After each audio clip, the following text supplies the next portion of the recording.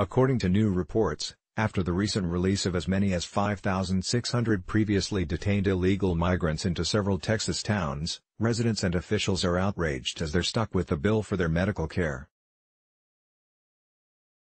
Now, already nearly 20 of the recently released migrants have been admitted to local hospitals with fevers, leaving Texas taxpayers to pay for the rising costs of medical treatment.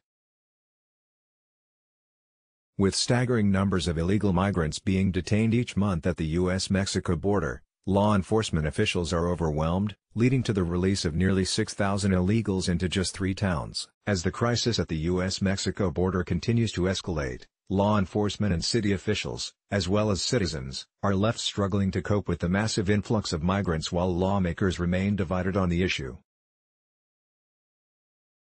From 100% fed up, Brownsville, Texas is one of several towns in Texas that has been inundated with illegals released by the Border Patrol because resources are overwhelmed and overstretched.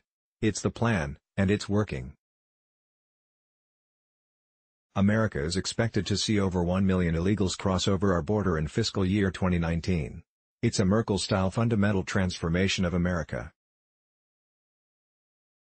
The city manager of Brownsville, Texas, Noel Bernal, told the Brownsville Herald that U.S. Customs and Border Protection told him that approximately 5,600 illegals would be released in Brownsville, Harlingen, and McAllen this week.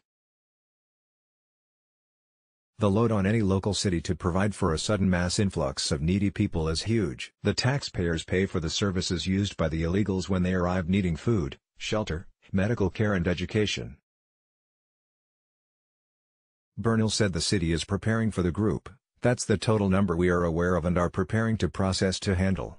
U.S. Border Patrol Sector Chief Agent Rodolfo Carish said that the releases are necessary because the Rio Grande Valley sector's resources are overwhelmed and overstretched. That's why the 3 cities started receiving the illegals last week and will continue to see them arriving in their towns. One of the problems is the illness brought in with the illegals. They cannot be released until they are well. 19 of the illegals ended up in a local hospital with fevers. Who pays for this? You do.